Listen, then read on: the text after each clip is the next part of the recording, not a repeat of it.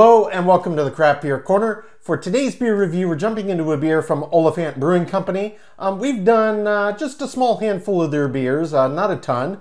It's been, I feel like several months since the last one I had from them. I did get this one from Tavour, same place I've gotten all of my Oliphant beers.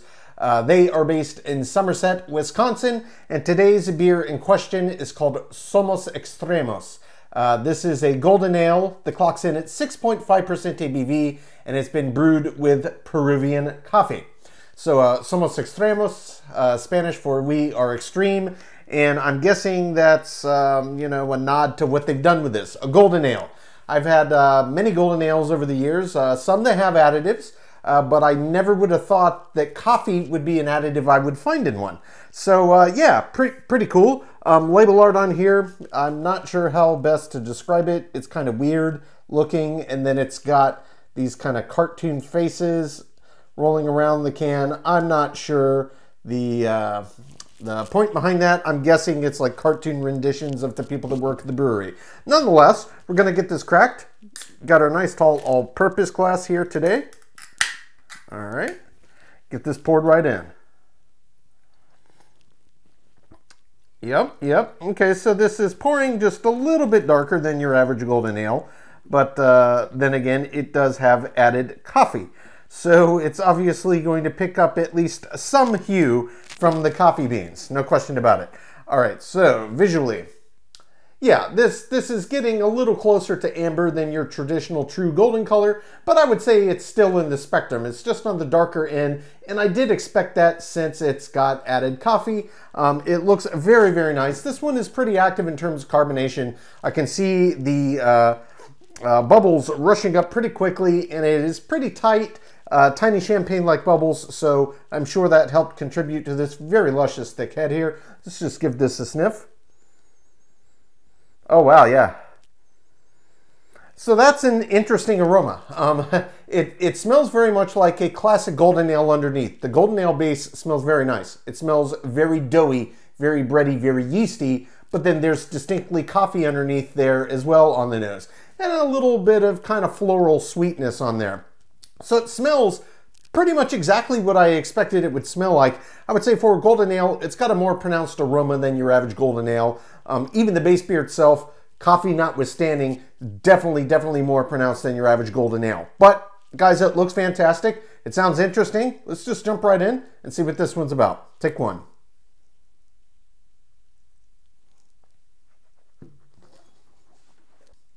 Ooh. Okay, yeah. That's a nice beer. That's interesting. Yeah, you get golden ale and then you get coffee. Kind of throws your mind for a loop because it's not a pair of flavors that you would normally expect to find together. But I like it. So before we even get into the flavor profile, let's talk about the body. Let's talk about the mouthfeel. The body on this is kind of a medium light. It's maybe not quite as heavy as you would expect for 6.5% ABV, but it feels mostly kind of what I anticipated. The mouthfeel, on the other hand, actually is very lush, very silky. It does feel like a thicker beer when you're agitating it on the palate, just the resistance it has compared to the body. So the body's not quite as heavy, and the mouthfeel is a bit thicker. So it's close to what I expected, but slight deviations there. In terms of the flavor profile, so when you swallow, the first thing you get is that underneath base, beer itself. You get the golden ale side of the equation. And it immediately pops with this slight fruitiness, and it pops with this very malt-forward character. And this one is kind of a doughy bready, but within about the first second, the coffee pops. And it's almost jarring.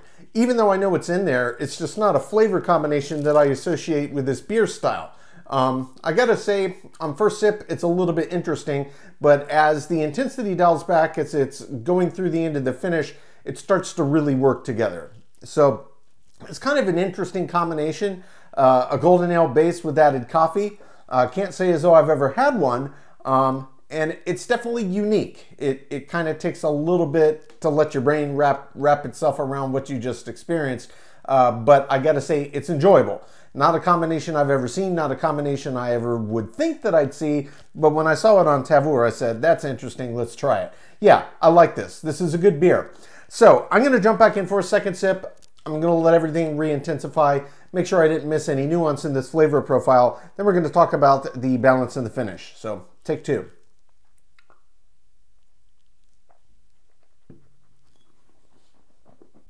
Yeah, you get that doughiness, that breadiness, slight fruitiness, and I think some of this fruitiness might be coming out of the coffee as well.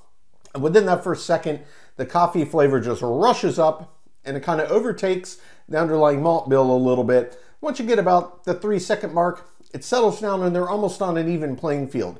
So you almost get kind of the sensation like you're sipping a cup of coffee with like a side of toast, because it's got a very bread kind of crumb, crusty, toasty vibe to the malt bill. And coffee obviously pairs well with toast, and that's kind of the vibe I get. So when you first get the flavors popping, it's a little bit weird because there's this floral kind of fruity accent side and this rather kind of doughy side, and then immediate rush of coffee, and then they kind of settle and work together. So once you get to about the 3-4 second mark, like, it makes perfect sense. It's just on the front side, the way that the flavors stack, it's a little bit weird, but it doesn't take long for it to settle down, and then it's a really, really nice flavor combination. At least that's how I'm experiencing it. So yeah, it's a bit more kind of floral and fruity on the front that I caught on second sip than I got on the first.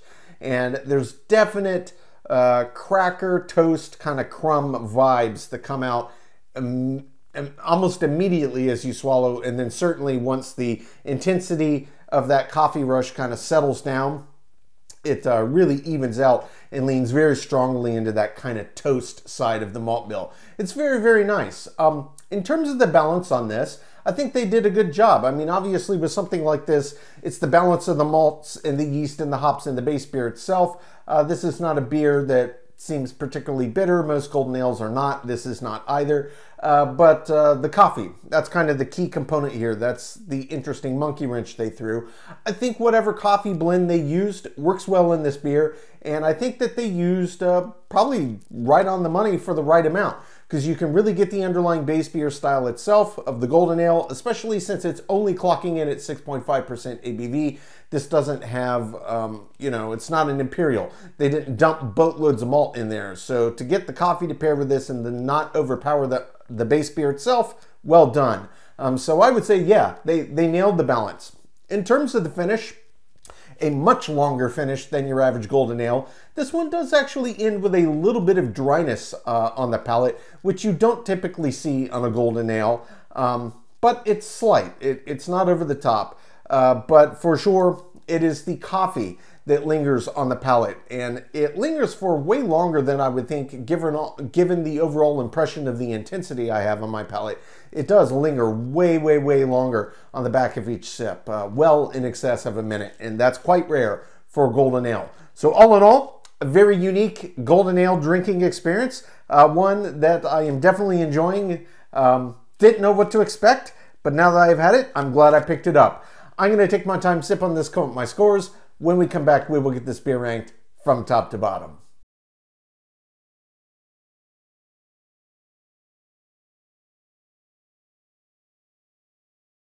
All right, now that we've gotten to enjoy this beer, we're going to get it ranked. This was Oliphant Brewing Company's Somos Extremos, a golden ale that clocked in at 6.5% ABV. This one was brewed with Peruvian coffee. Oliphant, based in Somerset, Wisconsin.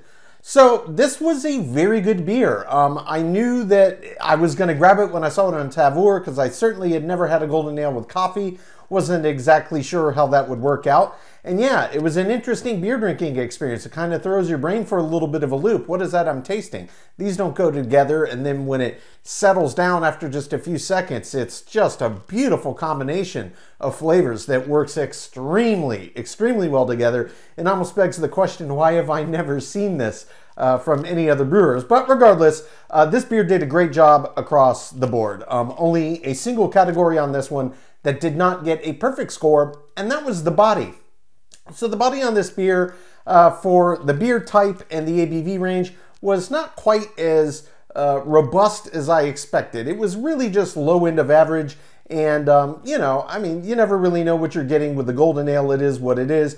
But, you know, it wasn't top tier. It was really just kind of low end of average. I would have expected at least a full round medium, and it was really just kind of hovering in the medium light territory. So I did give the body a 4 out of 10. But the remaining 9 categories do, of course, get a perfect 10 out of 10. That is aroma, taste, mouthfeel, finish, head and retention, appearance, balance, my subjective thoughts, category, and example of style. So the total score on Oliphant Brewing Company's Somos Extremos is a 94 out of 100. Guys, this was a great beer. Didn't know what to expect, didn't know how well coffee and a golden ale would work. But yeah, it turns out it worked quite well. That's the verdict. If you're into trying beers that, you know, maybe have a twist on them that you haven't seen before, this is probably one you've never tried. A coffee golden ale. I do highly recommend it. If you're a fan of coffee beers or golden ales in general, this is one to put on your radar. Folks, that is today's review. As always, I do sincerely appreciate you tuning in today. Please don't forget to like, comment, and subscribe. And if you want to stay in the loop when our videos go live, just turn on your notifications by hitting that bell icon. Until next time, keep it beer, keep it craft. We'll see you on the next one. Cheers.